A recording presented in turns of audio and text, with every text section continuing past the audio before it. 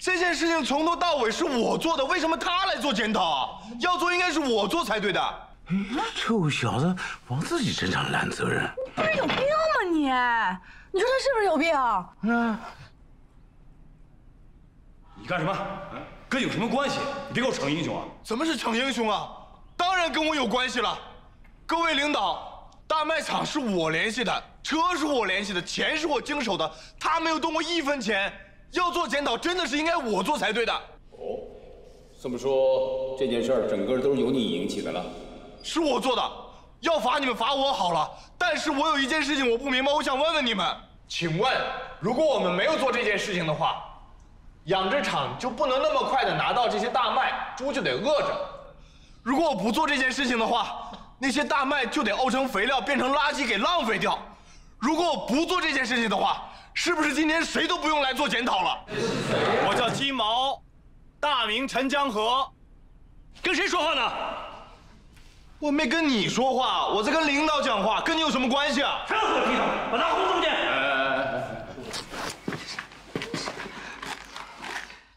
有，看来今天是半路杀出个程咬金呢啊，兄弟，他就是你说的那个要过饭。飞过全国各地的鸡毛，就是他。哦，来，鸡毛，你到台上来，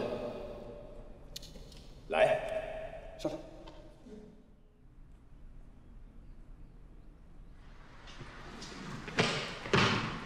哎呀，鸡毛虽轻，话却很重啊，跟刀子似的。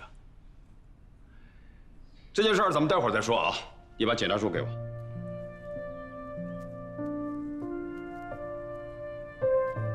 这就是我们大才子写的检讨书啊，文采奕奕啊，有逻辑、有观点、有论据、有总结。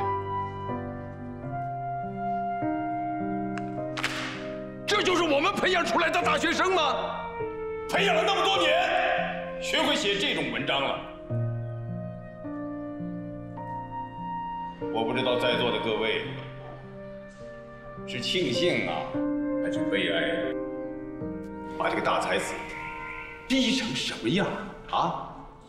刚来的时候生龙活虎、意气风发，现在也学会写这种官样文章了，学会夹着尾巴做人了。倒是这位陈江河，这位鸡毛办了件大实事啊！刚才又仗义直言，说了几句大实话。喂，我是陈江河。哎，江河哥，你听我说，你明天下午2点到县政府礼堂来一趟。怎么了？出什么事情了？谢书记回来之后呢，一直没见我。整个班子的人啊，关起门来开了2次会，然后突然通知全县的中层干部还有各乡镇的负责人，还特别点名让你来。江河，我觉得我得承担这个责任。承担什么责任？你干？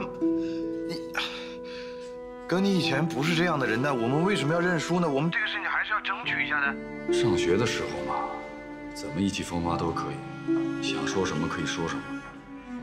但是现在不行了，一下子可能很难明白吧。我觉得该示弱的时候得示弱，否则谢书记会很难办的。一切责任我来承担。你记住我的话，大麦是我联系的，你只是帮我忙，你听明白了吗？我们为什么不能跟谢书记争取一下？我去跟他好好谈一次，不行吗？他也有他的难处嘛。啊，对了，2票都换了吗？那你抓紧时间，赶紧发还给陈家村的人，别慌，知道吗？那么明天下午见。我跟你讲，我不是慌。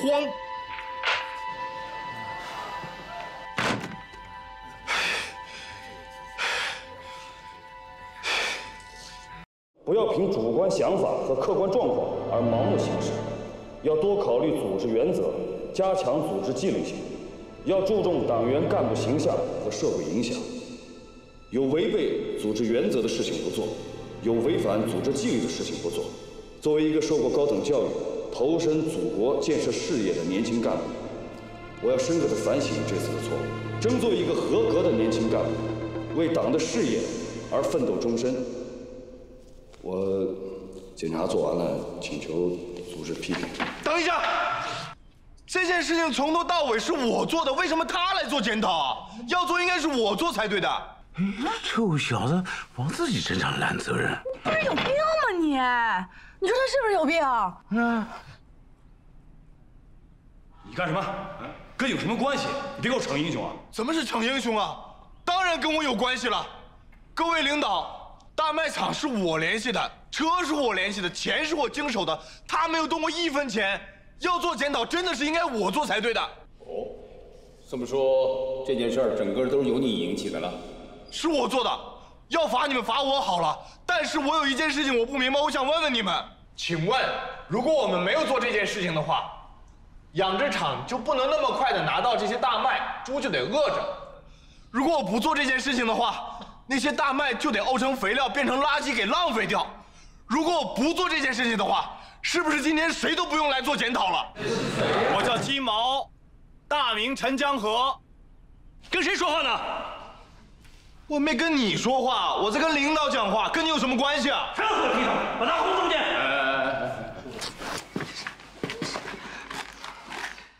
有，看来今天是半路杀出个程咬金呢啊，兄弟，他就是你说的那个要过饭、飞过全国各地的鸡毛，就是他。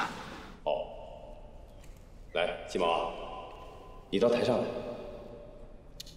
来，上来。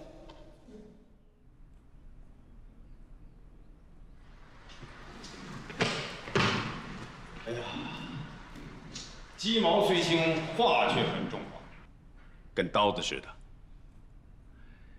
这件事儿咱们待会儿再说啊，你把检查书给我。